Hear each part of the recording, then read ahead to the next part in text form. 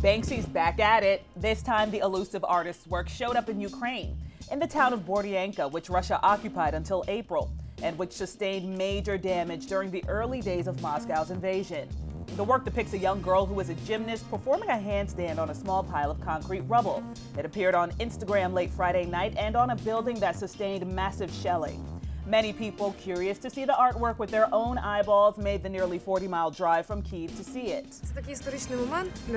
This woman, 31-year-old Alina Mazur, told Reuters that it's such a historic moment for Ukraine since people like Banksy and other famous figures are coming and showing the world what Russia had done to their homeland.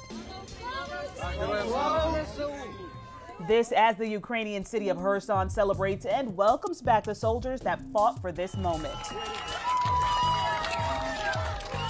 One woman telling a serviceman, quote, "We waited and we knew that you would come when you can." Russia's defense ministry said Friday it completed the withdrawal of its troops from Kherson and retreated to the western bank. Ukrainian President Volodymyr Zelensky said Saturday Russian forces destroyed Kherson's critical infrastructure before fleeing and that local authorities were starting to stabilize the city. For Inside Edition Digital, I'm Stephanie Officer.